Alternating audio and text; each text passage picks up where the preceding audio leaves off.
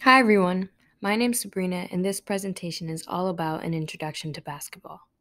So, the first thing that we need to know is what is basketball? And put simply, basketball is essentially a sport played between two teams, each having 5 players on the court, so 10 players at a time. And every sport has a goal, and the goal in basketball is to score by shooting the ball into a netted hoop that is fixed above each end of the court.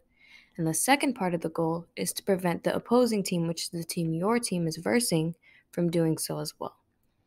Now, what are the main components of basketball?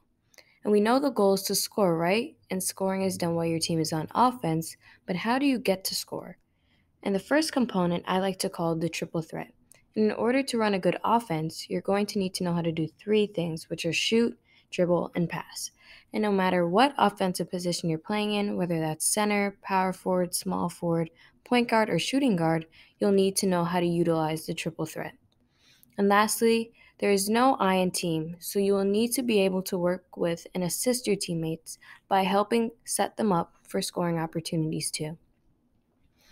Now, the second part of this is defense, and we've only covered one part of the goal. But what about the other point of the goal, preventing the opposing team from scoring? In order to prevent the other team from scoring, defense comes into play, and defense is when your team is not in possession of the ball.